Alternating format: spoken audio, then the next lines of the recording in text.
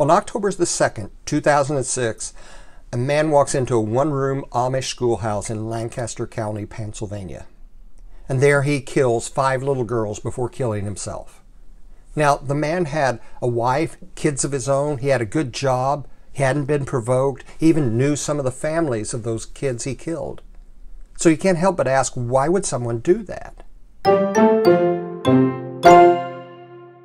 It's kind of the same question I ask when I read about how Jehoram turned completely from God in 2 Chronicles 21. I mean, Jehoram had a grandfather who followed after God, and God blessed him and the nation for it.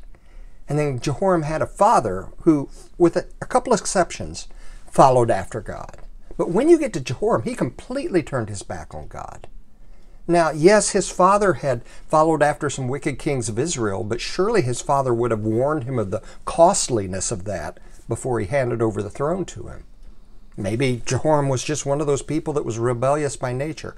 We don't know, but we know what happens when you choose that route, when you choose to follow someone or something else other than God. You lose the blessing. You lose control of your life. You don't achieve your desires, you achieve your nightmares. And in the end of the chapter, it is said that when Jehoram died, no one was sad. That's a terrible, terrible epitaph to leave. So this week, ask yourself, whose desires am I following after?